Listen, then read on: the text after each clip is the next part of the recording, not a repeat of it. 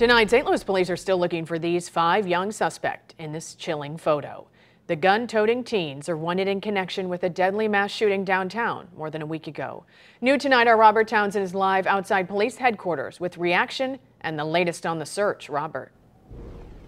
Hey there, Ann. You know, tonight those gun-carrying teens are still somewhere out there. Meantime, community leaders have plenty to say about this. This disturbing and chilling surveillance photo is the talk of the town. It shows 5 teenage boys holding high-powered guns and semi-automatics. 2 of the teens appear to be smiling.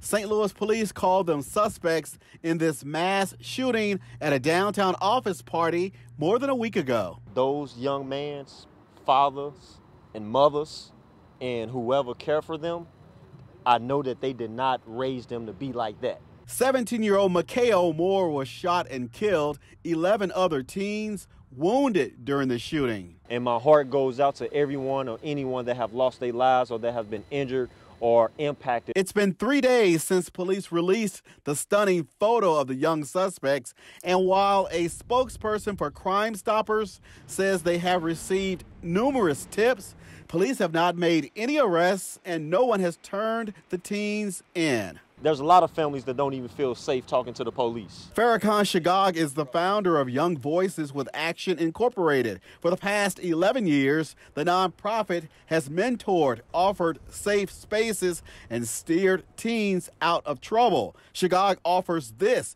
to anyone who knows these teens pictured in this troubling photo. If there's a parent, a father, a sister, an aunt, and feel as if though they don't know which way to go, there's community members that they can trust and talk to. You can't cure violence with hot dogs. You have to cure violence with anti-poverty programs. Tori Russell is the director of the grassroots group International Black Freedom Alliance. In the past 2 months, they and other concerned groups hit the streets of St. Louis in hopes of reaching teens before they turn to this. If you don't get to the root of the problem of violence, you'll end up curing the symptoms and not the cause. Police ask anyone who knows where those teens are to call Crime Stoppers. Again, that number is 866-371-TIPS. A $5,000 reward is now being offered in this case. We're live downtown. I'm Robert Townsend, 5 on your side.